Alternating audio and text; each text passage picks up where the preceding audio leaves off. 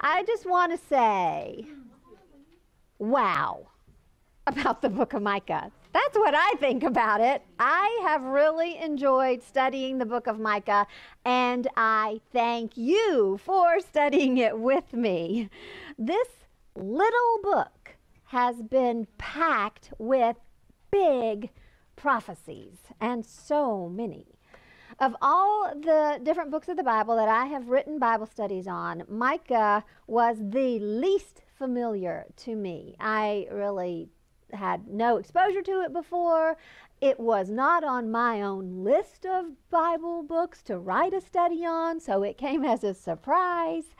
And my view now is that it is a very overlooked book, and it's one that believers need to spend more time in.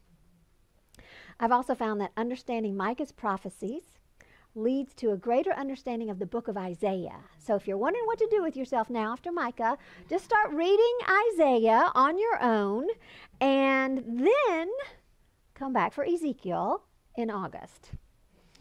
You had a bit of review of Micah in your homework lessons, and I think it's very encouraging to read how others summarize the book after studying it for yourself. Because then you know for yourself the background, the truths, the verses, the structure of the book. You know what's in the book, and you know what the foundation is of these summaries. I was just looking at what is in my Bible here, the Thomas Nelson Study Bible, and it says Old Testament prophets are often thought of as providing not much more than do. But the book of Micah presents an impassioned and artistic interplay, would you agree with that, between oracles of impending judgment and promises of future blessing on Israel and Judah. The peoples of both nations had broken covenant with their Lord. Through his messenger Micah, the Lord confronted his people, but he also promised to bring future blessing through the one who would be coming. This one would be the true shepherd of God's flock. So they didn't just say that just for fun, that he'd be the shepherd of God's flock. We're told that Jesus will shepherd the flock. So I'm going to share a few more introductions of Micah with you, and I hope that they will make sense and ring bells, and you'll just think about what you have studied, and we'll review some of the verses, and you'll have a summary, and this will bring us to the final verses that we studied this week as well. So, Exploring Bible Prophecy commentary book says, one of Micah's interests was the poor and oppressed people of Judah, but his principal emphasis, like that of Isaiah, was to warn of punishment for sin if the nation did not repent. Micah predicted the destruction of the northern kingdom, right? Northern kingdom, Samaria, and then used this as a stern illustration of what could happen to Judah, the southern kingdom. And he named all those cities in his wordplay. How did the prophecies through Micah begin? Well, this is the first thing that we're going to think about. Micah 1:1, the word of the Lord that came to Micah of Moresheth was, hear, all you peoples, listen, O earth, and all in it, let the Lord God be a witness against you, the Lord from his holy temple. So the book of Micah is a book of the word of the Lord. Everything is what the Lord communicated through Micah. There were declarations. There were judgments. There are promises. Everything the Lord said through Micah is true and trustworthy because it's the word of the Lord. It's true and trustworthy. We studied, these are the beginning words, and we studied the last words of the Lord through Micah. The last words are beautiful and comforting and amazing as he promises to pardon sin and pass over rebellion. But we don't know how critical and how meaningful those promises of pardoning sin are unless we recognize how disastrous sin is. The whole book of Micah makes it clear that the consequences of sin are horrible. And that's why the grace and mercy is so amazing to rescue. Sin is unrestrained and excessive, but God's justice and mercy are limitless and extravagant. The New American Commentary says this about Micah. It appears to have a threefold purpose. First, to present the nature of God's complaint against his covenant people. Second, to proclaim the Lord's certain punishment of their many sins. And third, to predict God's sure salvation to come, centering in the appearance of the Davidic messianic deliverer. So 3 purposes: God's complaint, his punishment, and then his sure salvation, which will come through the deliverer. The Lord had sent Micah, who said, "But as for me, I am filled with power by the Spirit of the Lord, with justice and courage, to proclaim to Jacob his rebellion and to Israel his sin." And Micah did that. He obeyed the Lord and proclaimed the sins of Israel. Do you remember this about God's complaint and his punishment from Micah 2:8 through 10? "Recently my people have risen up like an enemy. You strip off the splendid robe from those who are passing through confidently, like those returning from war. You force the women of my people out of their comfortable homes, and you take my blessing from their children forever. Get up and leave, for this is not your place of because defilement brings destruction, a grievous destruction." That is describing the oppression of the people of Israel. And God says, get up and leave. Arise and go. You can't stay here. Destruction is coming to the land because of your sin. I also hope that you remember what we discovered about the deliverer, who you can now call the breaker. Jesus is the breaker. The word of the Lord guarantees he is coming. Micah 2:12 and 13. 12 says, "I will surely assemble all of you, Jacob. I will surely gather the remnant of Israel. I will put them together like sheep in the fold, like a flock in the midst of its pasture. They will be noisy with men." And so we discovered that perhaps they will be gathered together in Petra. And this is a picture of Petra, the Sikh, entering the narrow entryway into the area in the mountains. And verse 13, the breaker goes up before them. They break out, pass through the gate, and go out by it. So their king goes on before them, and the Lord at their head. The breaker is the king. He is the Lord. This is Jesus. We spent several weeks learning about the Messiah's deliverance of Israel and the result of that deliverance. And that's a magnificent day that is on the horizon when Jesus comes and delivers, and then the result, the impact, the change in the world because of the change that happens to Israel. This will be in the Akarit Hayamim, in the last days. Beautiful blessings will come when Israel turns to Jesus as their Messiah and knows Jesus as their Savior and their King. He's the one that Micah prophesied in chapter 5, who would be born in Bethlehem. Jesus was no ordinary baby boy, as this verse tells us, but he's one whose origin is from of old, from ancient of days. Micah spoke of he cannot truly comprehend that a baby born of flesh and blood would be born, but his origin is from Kadem to Olam. Do you remember those words? It is from eternity past to eternity future. And this phrase put together tells us that. So it tells us this man, Jesus, the baby born, is not a brand new life, but he is eternal. Jesus is God. We saw the deity of God, Jesus.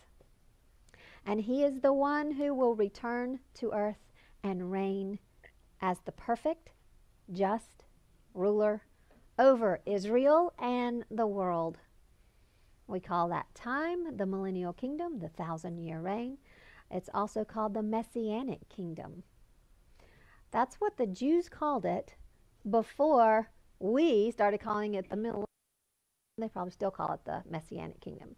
We call it the millennial kingdom because of Revelation, where it says 1,000 years, and that's the word millennial. So we could call it both of these things because the Messiah will be reigning. And we spent time in Micah chapter 4 and 5, which describe this glorious time on earth.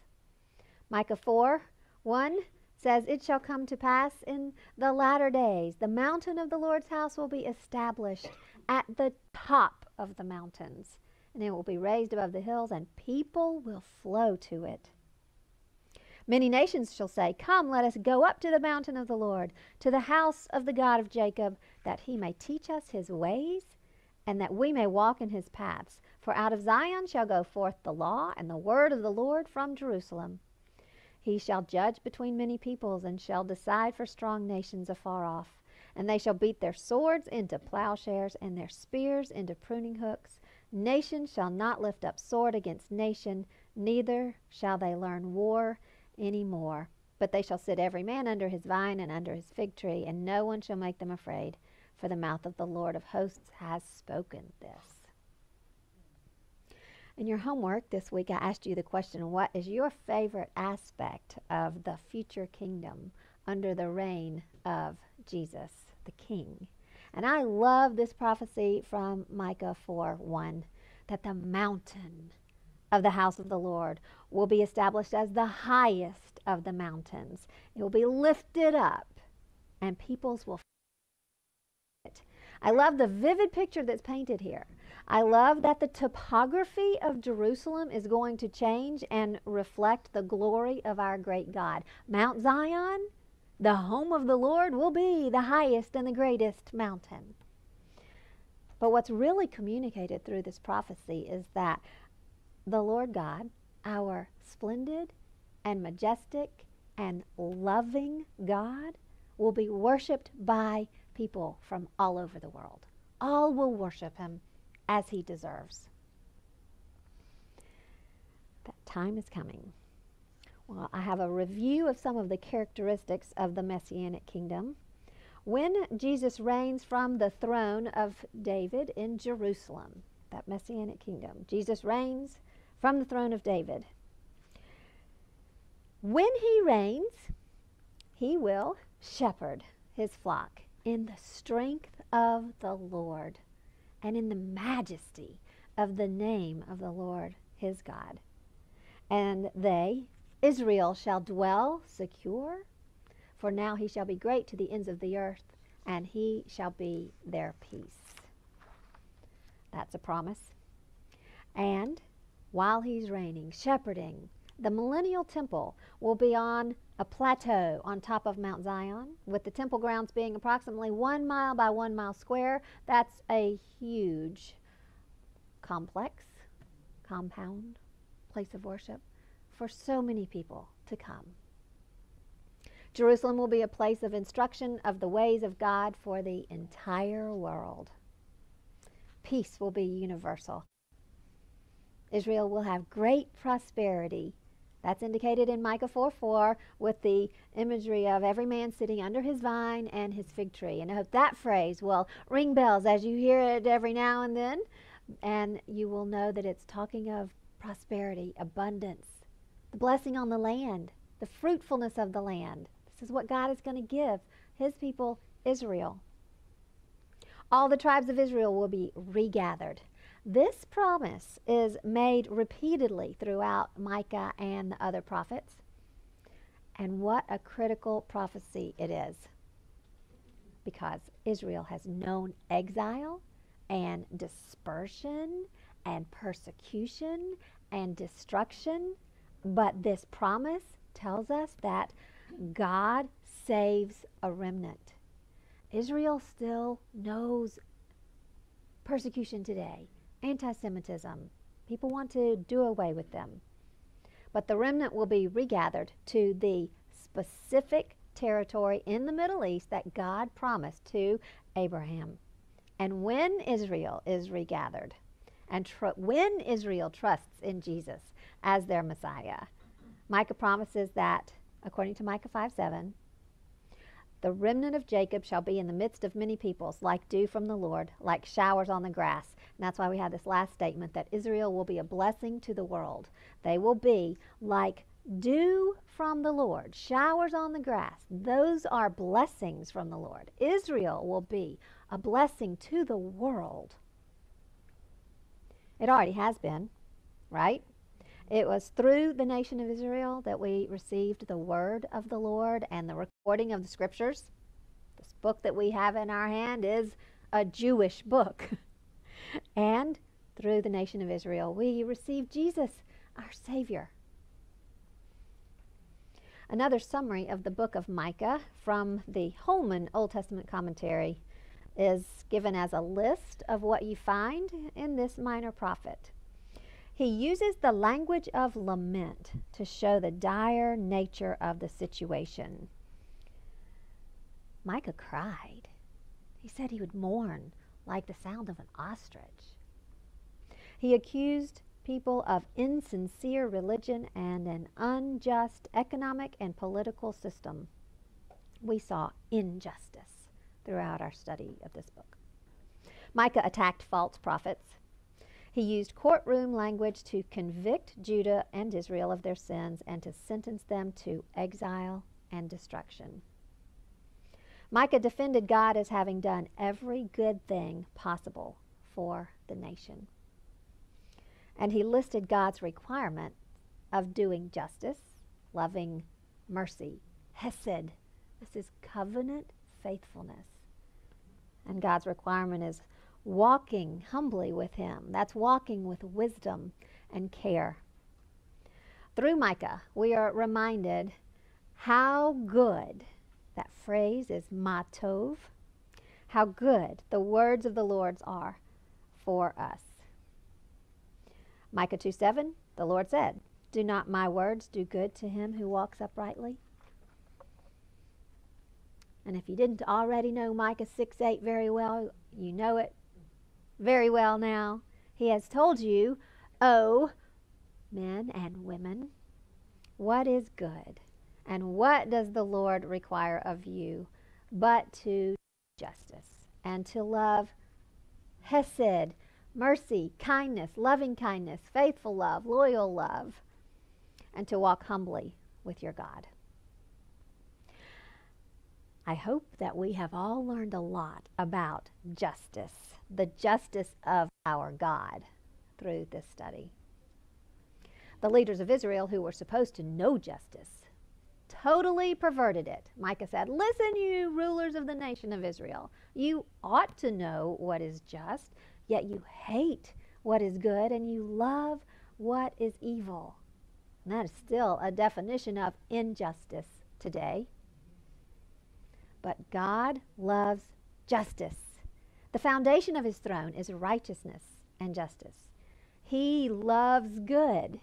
He hates evil. All God's justice involves his decisions. All of his justice, which is the word mishpat, referring to his commandments, his instructions, all are based on the greatest commandments of all. The first one, love the Lord your God with all your heart, with all your soul, with all your mind, and with all your strength. And the second great commandment, love your neighbor as yourself. That's the basis of justice, these two commandments. This is the basis of doing what is good and right and merciful and walking humbly with your God. And that's a review of much of the book of Micah. As we read the concluding words of judgment and promise in chapter 7, we saw Micah's response to all of it. He said in Micah 7:7, "But as for me, I will look to the Lord. I will wait for the God of my salvation. My God will hear me." This picture has Jerusalem with the sun shining down on it, and the sheep You know, the stupid sheep who need a shepherd. The last verses of Micah explained the great promise and the great hope that Micah would wait for. And Micah expressed the last prophecy of the Lord. He expressed it with adoration, with amazement. Who is a God like you? He probably stopped and just thought about that question for a moment, but we see what else he had to say. Who is a God like you, pardoning iniquity and passing over transgression for the remnant of his inheritance? He does not retain his anger forever because he delights in steadfast love. Steadfast love, right there, those two words are the one word hesed. Some of your translations would say mercy. He will again have compassion on us. He will tread our iniquities underfoot. And then cast all our sins into the depths of the sea. You will show faithfulness to Jacob and steadfast love to Abraham, as you have sworn to our fathers from the days of old. God is going to keep his promise that he made to Abraham, Isaac, and Jacob, all the nation of Israel. He made a promise to them. So this passage, these 3 verses, are God's response to sin. Wow. Who is a God like our God? He saw every sinful action and attitude of every Israelite, and he sees every sinful action and attitude of every individual on the earth today. His offer of forgiveness and salvation is available for everyone. But sin must be recognized. Sin is iniquity, and this word in Hebrew is awan, and it has the root meaning of something that is twisted or distorted. So iniquity refers to thoughts and actions, thoughts and behaviors that deviate from God's ways, from God's design. Anything that twists and distorts what God intends, what God has declared as the way things are and are to be. Sin is transgression, and this word in Hebrew is pesha. And the root meaning is rebellion and revolt, a breach in relationship. This word refers to rejection of God's authority. Every sin is iniquity and transgression. You don't need to categorize sins into one bucket or another. They're all wrong. They're all bad. They are all iniquity and transgression, rebellion. Any thought, any action, any behavior that goes against God's design and God's instruction is a twisted, distorted rebellion against God. That's gross. And every one of us has committed gross sin. So now, take out in your hands those pieces of paper with some gross sins that are written on them. These were handed out to you randomly. You may have some sins that you have not actually committed that are on these papers. But James 2:10 says, "For whoever keeps the whole law and yet stumbles at just one point is guilty of breaking all of it." This is gross. This is heavy. This is disgusting. So consider these sins that you have in your hands. Are you sickened by them?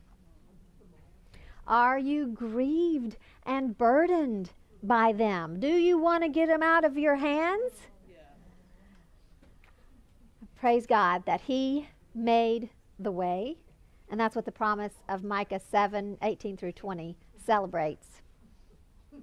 Again, Micah 7:18, verse 19 says, "He will again have compassion on us. He will tread our iniquities underfoot." Let's think about that for a minute. Picture it. God in Christ stomped on. He crushed the iniquities He crushed all our rebellion. And that's what has to happen to rebellion. Rebellion has to be put down. It has to be crushed. Isaiah 53, 6 and 7 says, "All we like sheep have gone astray. We have turned every one to his own way. And the Lord has laid on him," Jesus, "the iniquity of us all. He was oppressed and he was afflicted, yet he opened not his mouth. He was led as a lamb to the slaughter." During Jesus' death on the cross, God placed all our iniquity on him and placed all of his wrath on our iniquity on Jesus. That is the substitutionary atonement. Jesus took our place. God placed all of our iniquity, all of these gross sins, all of them were placed on Jesus. He bore the burden. And God placed all of his wrath towards these sins on Jesus. He bore the wrath for our sins.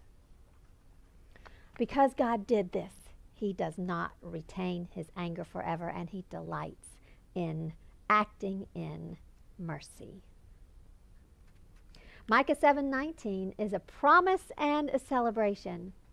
It says, "You will cast all our sins into the depths of the sea." You read in your workbooks that Micah 7:18 through 20 is read every year on the afternoon of Yom Kippur, the Day of Atonement. That is so appropriate.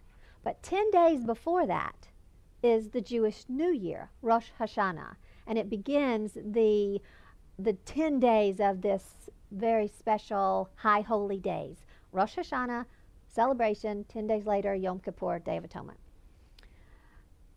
This new year, Rosh Hashanah, is a day of worship, repentance, and hope. That day, some Jewish families spend time at a body of water, at an ocean, a lake, a stream, and they observe a celebration that is called Tashlik. That word Tashlik is what's underlined in Micah 7:19. You will cast. Tashlik is cast. You will cast. It's the verb. That's a new word to me, but I like it very much. It means to throw, to cast, to hurl. And God's total forgiveness of sin is graphically portrayed here when God casts the sins of his people into the depths of the sea. And this tells us they're gone forever, never to be brought up again to the light of day. With both of Micah's illustrations, they are his vivid word pictures. We can imagine God in Christ crushing our iniquities under his feet and then picking them up. It's crushed and then it's picked up and hurled into the far depths of the sea. God is powerful, so his arm, I mean, he's got a good arm, right? he can put him way out there. Our sins are gross and many and heavy. They're too heavy for us. We can't pick them up. We can't throw them. We can't crush them and then pick them up and throw them. But with God's mighty power, he did crush them.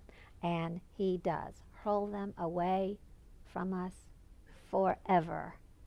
And so we say hallelujah about that.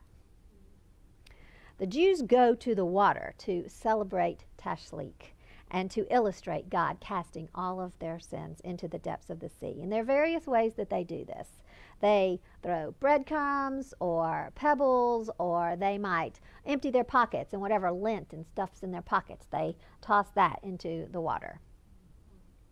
Obviously, the bread, the pebbles, the lint represents the sins that, and they represent for the Jews the sins of the past year. So they're doing this on their New Year's Day, and they consider that they are forgiven and those sins are forgotten. And that's God's promise, that he will forgive and forget and do away with those sins, not hold them against us. His promise is fulfilled when someone trusts in Jesus as their Savior. So today, now, with these little pieces of paper, I want you to be able to celebrate the grace and the hesed, the justice and mercy of God. And I invite you to do what God does with his sins. So take out these pieces of paper, and I'm going to tell you what to do with them. You're going to have a minute of prayer, of confessing your sin and praising God for forgiveness of sin. What these may be, you may have some sins on here that you've committed that you want to say, ask for forgiveness for, and praise him for salvation. But I also want to encourage you to pray for someone else. Maybe someone you don't even know. Someone who needs forgiveness for these sins because they're an unbeliever and they are under the burden of this sin and their life is sick with sin. They may not even know it. And after your prayer time, then you're going to crush it up, and I will call you up row by row, and you can hurl those crushed, forgiven sins into the depths of this baby pool that you're going to imagine is the Mariana Trench, the deepest part of the ocean. When we do that, since I can't take you to the ocean, which I wanted to do, I'm going to play a music video which is recorded in Israel at the Sea of Galilee. And the song that they will be singing is entitled Hallelujah. It's in Hebrew, and you'll recognize Hallelujah. But the first words of the song are Mi Komoka, which is who is like God. It begins with what Micah says. Jesus, we thank you for bearing the weight of sin and providing a way for us to be forgiven for our sin. Thank you, Jesus. Amen.